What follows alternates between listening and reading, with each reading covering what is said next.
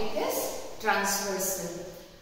A line which intersects two or more given lines at different points is known as transversal. Here, S, it is intersecting two non-parallel lines, that is P and Q, at two different points. So, S is transversal over here.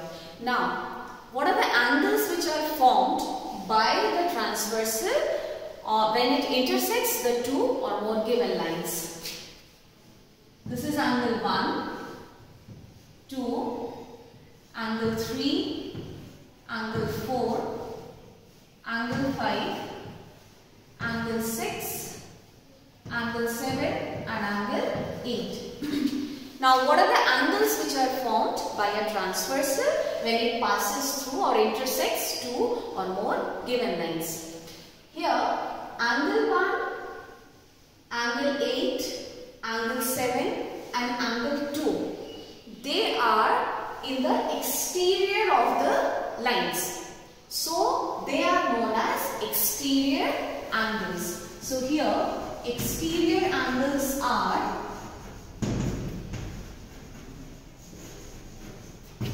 angle 1, angle 2, angle 7 and angle 8. Now, similarly, towards the interior are angle 3, angle 4, angle 5 and angle 6. So, they are known as interior angles. So, here interior angles are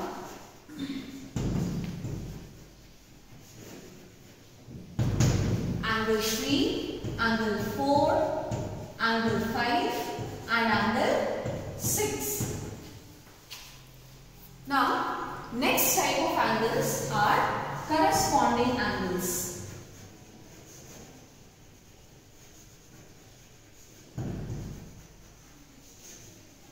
Now, what are corresponding angles?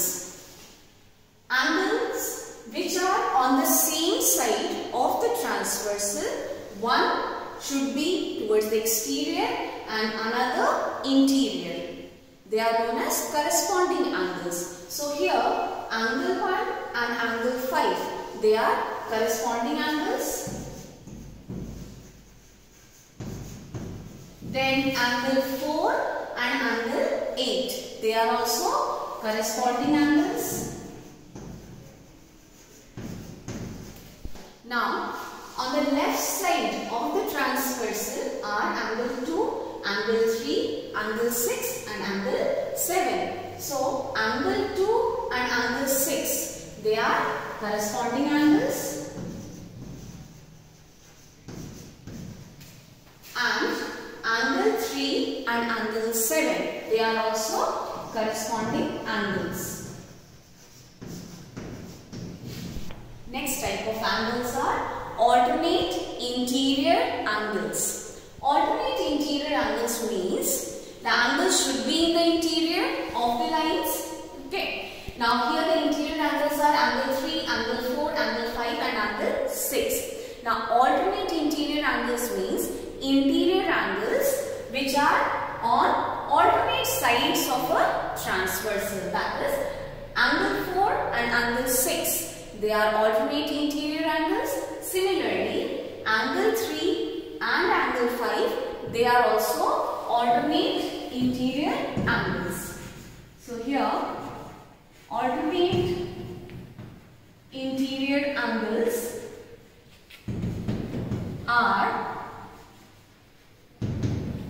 angle 4 and angle 6.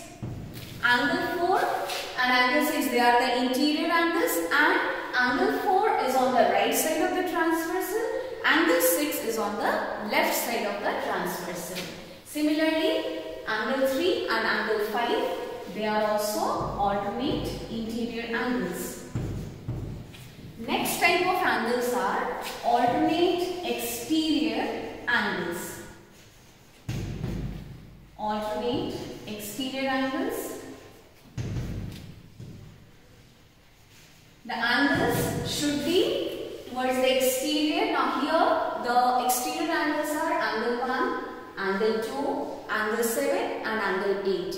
So alternate exterior angles means exterior angles which are on the alternate sides of a transversal. So here angle 1 and angle 7, they are alternate exterior angles. Similarly, angle 2 and angle 8, they are also alternate exterior angles. The next type of angles are co-interior angles. Co-interior angles. That means interior angles which are on the same side of the transversal. Now here the interior angles are angle 3, angle 4, angles 5 and angle 6. Angle 4 and angle 5, they are the interior angles on the right side of the transversal. Hence they are known as co-interior angles. So here angle 4 and angle 5 are known as co-interior angles. Similarly, angle 3 and angle 6, they are also co-interior angles. So these are the angles which are formed by a transversal when it intersects two or more given lines.